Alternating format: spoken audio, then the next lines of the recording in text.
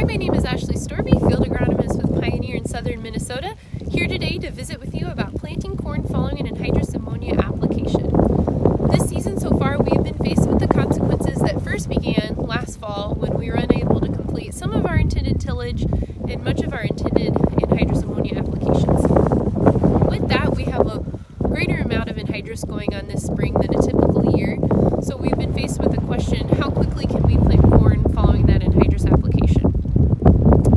There's not a perfect answer to that. The general rule of thumb is to wait 5 to 7 days following your anhydrous application to prevent seedling injury.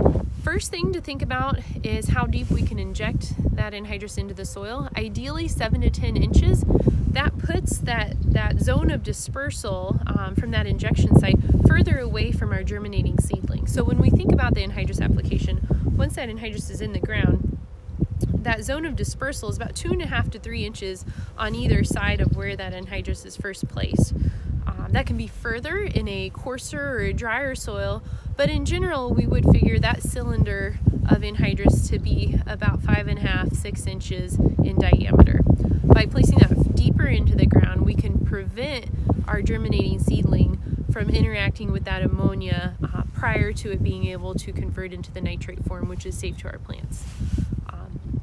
Something else to think about, if you have RTK on the planter and are able to plant adjacent to that injection row, if you can plant 5 inches on either side of that row, then you've also moved your germinating seedling away from potential injury.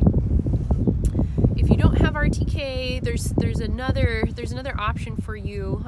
You can consider making your anhydrous application such that when you do plant your corn, you're going to be going adjacent to those rows, and that way if you do have injury, you have that not on a whole row, but interdispersed within the row.